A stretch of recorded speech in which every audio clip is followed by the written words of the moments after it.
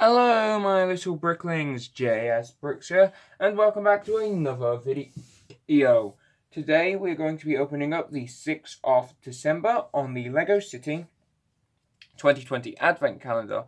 Now number 6 is located here just above a street lamp and between Harl and I believe that is Daisy Kaboom, which is an oddly intimidating name. Now before I do that though, please remember that there are 5 videos up on this channel already. 1, 2, 3, 4, and 5 being Harl. So if you want to go see those, there is a link down below to a playlist. I'm also doing a Star Wars calendar opening, which is just on my channel. There won't be a link to that. And yeah, that's it for the opener. Let's open up day 6. Inside of day number 6, you will find a Octane gas station. Now that those that aren't familiar, Octane is the fictional LEGO oil/gas company.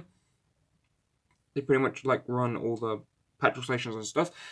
And you can tell it's Octane because of the blue and red. And yeah, it's a pretty cool little build. It uses the same window technique as the police station.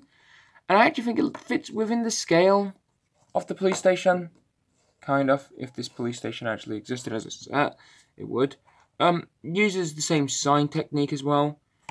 It is kind of disappointing, however, that with the police station we got a printed sign piece for the badge, but here we just get a white sticker, no Octane symbol. There is an implied bit for the gas pumps here and here with the roof and the light, although this isn't quite big enough, so it just looks a bit funky like this. Maybe if it was a 3x3 I could buy it. A 1x3, but nope. It's not a 1x3 smooth tile, it's a 1x2. So, a bit funky looking. Overall though, not a bad build at all.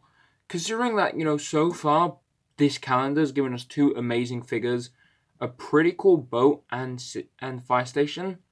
A lame build here and there. Ain't nothing too bad. And I don't think it's bad by any means. I just don't like it. And I'm going to put it right next to the police station. Because my OCD demands that the 1x3, like, triangle plates they're on, be put together like that. And that was it for the video, my people.